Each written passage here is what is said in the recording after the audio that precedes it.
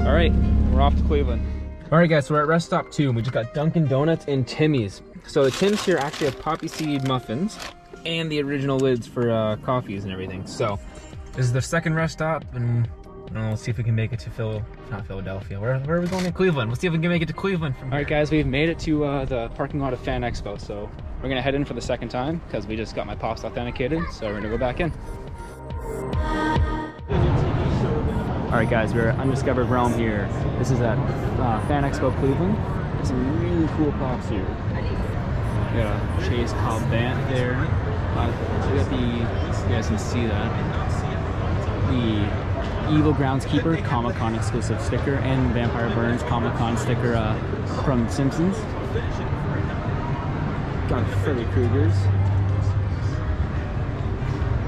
A lot of horror pops here.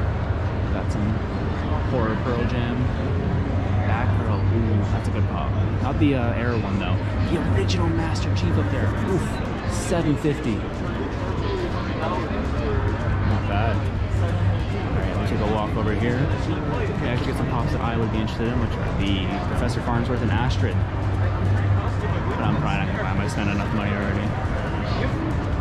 Some really cool pops here. So this is the Undiscovered Realm. You can find them at undiscoveredrealm.com.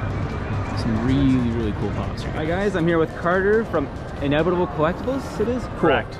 So these guys run a store and they've only been going for over a year and a half, or about a year and a half? Over a year and a half. Cool. Well, just about there, yes. Cool, very cool. So these guys are going a little bit under PPG for most of their pops. They're trying to stay a little fair here in the pop game, which is always nice to see. They're not gonna gouge you for too much. Yeah, we don't like doing that. It's just, it's hard enough to get some of these, and we like having people come back and wanting to buy more, and the easiest way to do that is to kind of more appropriately sell, especially kids. We love seeing kids' faces when they get something they really want, and you can't do that when you gouge. Yeah, exactly. So you said you have a collection of your own, right? I do. Do you know how many you have in the collection? So the Funko app got really wonky on me, and I did lose my exact count, but individual pops, I believe I am now at around 500. Oh, wow. I am going to cut down soon, but my individual collection is probably around there. Well, I mean, at least you have a good source to kind of disperse where you're going to cut down, right? Yes, that is true. Yeah, so, and there we go again. Yeah, like, I don't necessarily have to gouge, because I kind of got them all. Yeah. So what's your most expensive pop in your collection? If you can name it off by heart here. Spider-Man Blacklight, Target exclusive, came out in March or April of 2020. That's a good one. It was in a pop and tea set. That was one of the, that's a funny one, because usually pop and teas don't go for very much, but that one went for a lot. Yup. So, very impressive pop to have. And you said the most expensive pop in the store today would be this Dobby, right? Yeah, we have here, yes. So they are only asking $170 for this Dobby. That is a great price. I think PPG's around 200 or so, so you guys are way under PPG, which is always nice to see. Like you said, you're just trying to get people what they want. You're not trying to gouge anybody for money, so that's always really nice to see in the Funko community. That is something we're big on. Yeah, which is really nice, so I do appreciate it, guys, and thank you again for letting me talk to you. Yeah, of course. So I hope you guys have a great day. Here's just outside Inevitable Collectibles here, guys. You can go around here. Got the pops so you can get signed, all at a good price.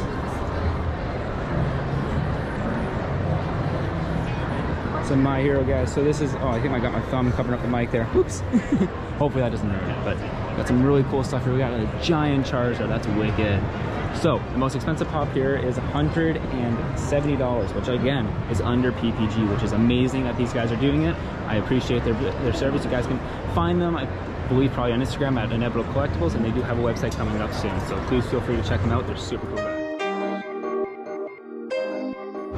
All right, guys, we're here at Toys Bought at Cleveland Comic-Con. There's a lot of really cool stuff here. So there's a lot of expensive stuff here. I will show you guys all that in just a minute. We have some Assassin's Creed up there. A lot of really cool stuff over here. A lot of glare though, so it's a little bit hard to see it. Got some Destiny ones. Oh, that's a Vala. That might be picked up.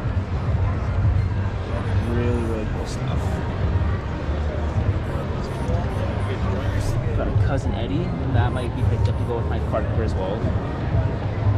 Over here we got some movies, along with some sports.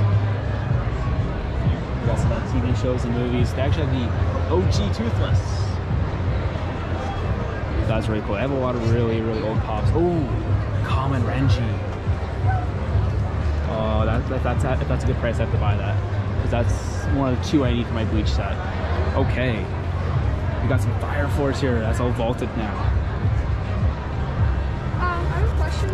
I don't actually look here, sorry. Oh, you asked me something else? Sorry. What's your YouTube channel? Oh, it's Nightbig21. Okay. Yeah. Okay, I got people asking me who I am now. Anyways, I got some more stuff over here, guys. Got some Yoda down here. Got some OG Batman from the Dark Knight. Love that. Some Flash Pops. Got Cisco Ramon. That would have been good to have, you know, last week. Got some stuff down here. Some Naruto, some anime in general. Oh, nice. Very nice. I'm getting to the expensive stuff now. So over here is all expensive stuff. This Doug, I think, is like 350 PPG. This star, I actually have that star.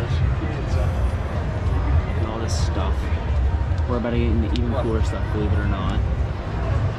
We have all these OG, literally Crush. All the OG DC. Wicked stuff. Like, this is some really cool stuff here. Look at it, Peeps. I didn't even know they had pops for Peeps. So I'm gonna ask that price on that Renji and we'll see what happens. Alright, so unfortunately I'm not gonna buy that Renji. It's too much money and it's cheaper for me to buy in Canada. So on to the next booth.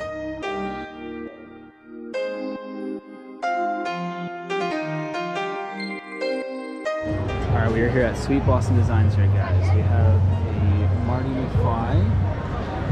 Checking watch at $80. Some really cool stuff here. I said a lot, but it really is some really cool stuff. Got a Soundwave Taste for $30. This is all US. Ooh, Speed Racer, $10. Not bad. There's some stuff that's really nicely, like, fairly priced, and we got some stuff that isn't. Let's see. We have a Lemonhead Funko exclusive, scented. That's cool. I don't know if we got those in Canada or not. Custom glitter on the Runaways. That's cool. We got a Fix It Felix. Oh, that one's nice. So, we go to the other side. Here on a, just literally on the flip side of it. I got the Master Chief Hollow. That one's really cool. I feel like that's a re-release. I feel like I've seen that elsewhere.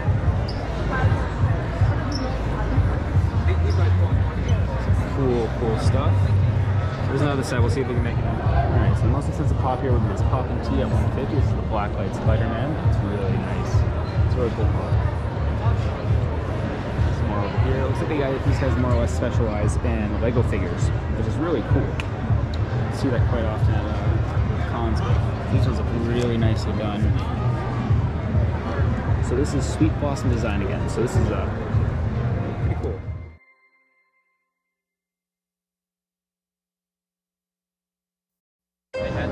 Alright guys, over here at Galactic Toys, they have the same stuff as at last con. A few autos, if you guys can actually see that. I don't know if it's blurry or not to you. My screen's a little blurry, but we have a few autos and we have a few normal ones.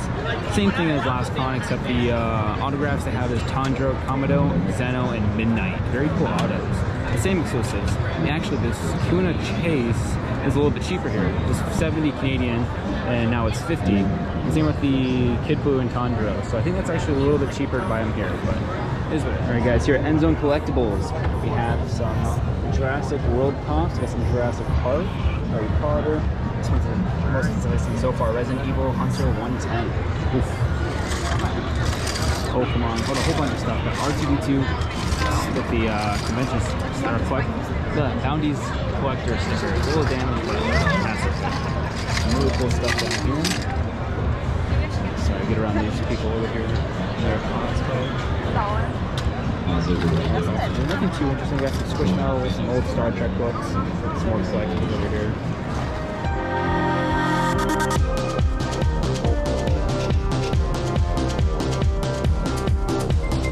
So I am here with Joseph Kovacs, and he has restored this whole 1981 DeLorean to the original movie. He was actually on Discovery Channel for the documentary of At a Time, where he restored the original one with Universal Studios. So you want to tell us a bit about the car? So this is the original 1981 DeLorean time machine. After the restoration, I came back home and built it entirely to specs, so it's 100% accurate and perfect. Cool. And you said you do other cons, right? So you're going to do the gaming con in Cleveland? Yes. So the Cleveland Gaming Classics, I believe it was. Yes, it's going to be in September.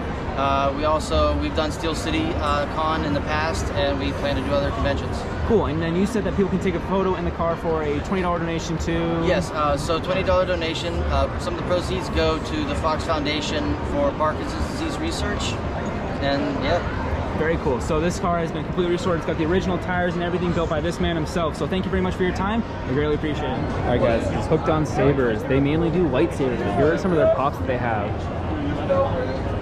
Funny how some of these places that don't exactly specialize in Funkos have some of the coolest pops you may see at a con. So the most expensive one we have here is this Anti-Venom Glow. That is the re-release because it doesn't have the box on sticker.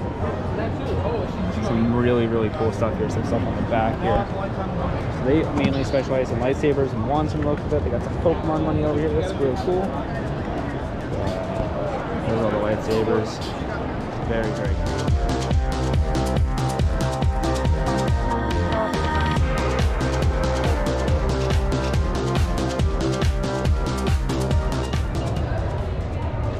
Okay guys, we're here with Dad's Toys. Got some cool pops here.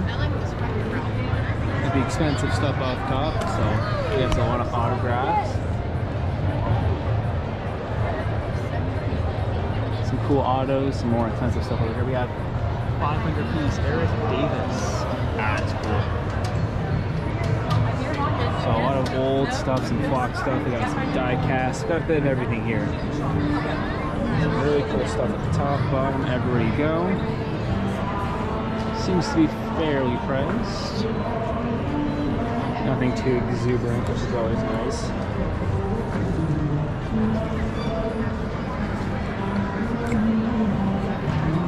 Happy Falls Waddles and Mabel.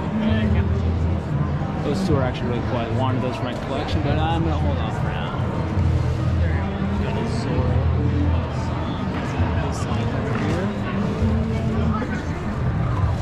Stuff down here.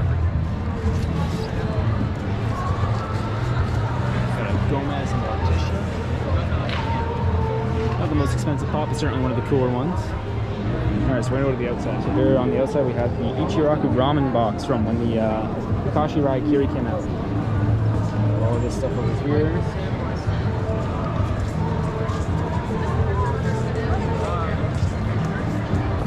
Very cool.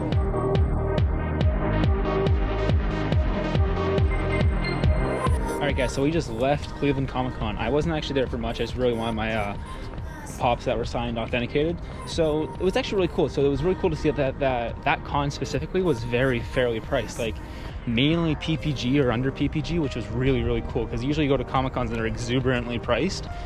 So to see something like where they were like fair priced was very interesting for me to see. So there was a lot of cool things to see there. I think today, it being Sunday, we missed a lot of the cosplayers, but again, still really cool to see, and the fact that everything was fair priced, that was awesome. So I'll give my full review when I get home, so see you guys later. All right guys, so that is a wrap. We have been done Cleveland Comic-Con for a few days now. It is now Friday when I'm recording this little portion right here. I'm pretty much getting ready to go to work, then I'm gonna go to Ottawa Comic-Con right after, so I'm gonna be dead tired. But here's my overview of Cleveland Comic-Con, since it was very, very, very different from Fan Expo, not Fan Expo, that was Fan Expo, from Toronto Comic-Con. So Cleveland Comic-Con was really, really cool because it was actually much quieter, which would make you think it wasn't very cool, but it was almost like it was less stressful to walk around the lanes. You weren't body checking people to get out of your way, and it was just overall a different environment. So Toronto Comic-Con was very packed, very condensed, and the celebrity autographs they were alright. I mean, like, they had who I wanted, but they had a lot of the boys and everything, so to me, it was okay. It was like mediocre. Okay, I'd give it like a solid like 7.5 out of 10. I'm sure for people who are fans of everything else, it was definitely like a 9 out of 10. But personally, for me, it wasn't that great. But rating it objectively, is that the word? I think so. It probably isn't. But anyways, from just like a standpoint of like how good it was, I'd probably give it an 8. Like, honestly, like the amount of people they had was cool. They had the boys. They had Steve Agee, who was, you know, I just wish they had more things for him to sign. They had a few really cool people there. So anyways, that's Toronto Comic-Con. However, Cleveland Fan Expo, keep calling it Comic-Con, but it was actually Fan Expo. Cleveland Fan Expo had so many different people. It was super diverse. Like, you had Peter Cohen, who's Optimus Prime, and that's pretty much all I really know, because that's the only one I really cared about. I didn't get an Optimus Prime sign because I don't have one yet, so I'm hoping that he comes to Fan Expo in Toronto, and I will get him signed then. But they had like anime actors from My Hero Academia. They had people from The Office. It was nuts. The autographs you could get there was crazy. Oh, thank you. Sorry, my dog just like did this weird yawn. Anyways, yeah. So yeah, sorry. Overall, it was really cool. So not a whole lot of pops, which was also surprising. I guess since it's a smaller con, and with WonderCon going on at the same time, you know, you kind of lose it in a bit with the pop kind of thing, but still had a lot of great options. They had a lot of really cool stuff there. Some of the stuff that you would have seen earlier in the video. I did interview that guy from the Back to the Future with like the Back to the Future cart. That was really cool. That was probably my favorite thing about that entire con, was just getting to interview that guy. I'm gonna see if I can find his page before I post this. If not, I hope he finds me, and then we can reach out. Maybe we'll do something else, and I'll try and get it mentioned in here at some point. But yeah, overall was just super cool. Was like a super laid back con, and like super. I don't know. I had a great time. So like I said, I'm going to the mini Ottawa Comic-Con right after work. So like I'm finished work at like 1 in the morning. So I'm pretty much gonna finish work, come home, shower, and leave. So I'm gonna get to Ottawa for like 4, maybe 5 in the morning. I'll be stupid tired. I'm gonna fall asleep at my buddy's house, and we're gonna go right to Ottawa Comic-Con, which doesn't actually have any autographs, which is why it's called a mini con. So I'm just obviously recording there. I'm gonna have a whole bunch of stuff coming in for that. But overall, like I said, it was super cool. I unfortunately didn't get anything from this con. They had a lot of stuff I wanted, but I'm kind of on like a spending, we'll call it a diet right now, spending diet, because I'm trying to cut out the spending. Most people cut out carbs, I cut out spending, because I'm actually going to Japan at the end of this month. So, or not end of this month, end of next month, because we're still in March. So, well, technically, maybe when I post this. Anyways, at the end of April, I am in Japan. So I'm trying to save as much money as possible, so I'm being very calculated with my spending, so I can kind of, you know, have money when I go. So, if I wasn't going to Japan, would I have bought something? Yes, 100%. I think the final note on this video, though, is that the one thing I did notice about the Cleveland Con, the Cleveland Fan Expo, was it was super fairly priced. Like, most of the people there were following PPG or going under it, which was insane. So like, I never would have imagined that, because like if you go to Toronto Comic-Con or any of the other cons in general, you will see these exasperated prices. I'm hoping that's the right word. You're gonna hear that a lot from me, because I'm gonna use words that seem like I'm smart, but I'm not. Anyways, they have these like extraordinarily high prices, but this one was like, PPG's $50. Cool, we're asking $35. Okay. So it's really nice to see that. It was really cool, really fun. So anyways, I hope you guys have enjoyed this video. Please don't forget to like, follow, and subscribe. Follow me on Instagram, nightpig21_, TikTok, nightpig21. Obviously follow my whatnot, please. Which again, nightpig21. So yeah, overall, I liked the con. I'd give it an 8.5 out of 10. Because it was spacious, wasn't crowded, it had amazing people for signatures, had JSA, which was the main reason I went, and the people there were just so cool. Thank you, Barkley. So overall, 8.5 out of 10. And I honestly think that's that. Yeah, that's that. I don't even know what to say now. Like I'm like all lost for words. I kind of lost my train of thought there. So anyways, I hope you guys enjoyed this video. Like I said, please don't forget to like and subscribe again. And the next video will probably be my pop hunt in Cleveland, and then the video after that will be Ottawa Mini Comic-Con. So, hope you guys all enjoy those. Please follow to stay tuned, and I'll see you guys in the next video.